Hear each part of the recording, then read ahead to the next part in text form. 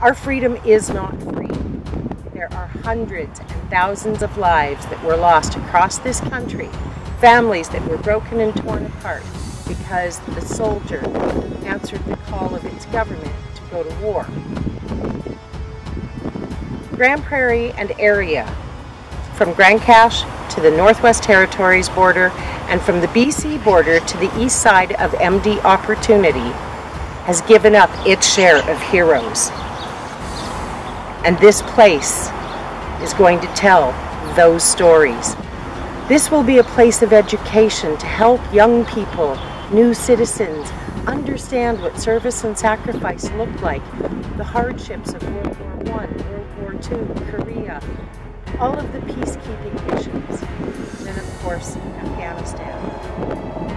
To remember those that were fallen, honor those who came home, their special and unique sacrifices and service. It is our intention to tell as many of those stories as possible.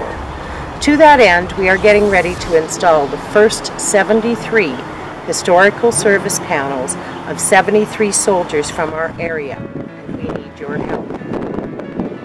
We are looking to raise the money for the next 73. The cost for one soldier's service panel is $875, and if that soldier spoke Cree, it's an extra $100 for translation. Need your help.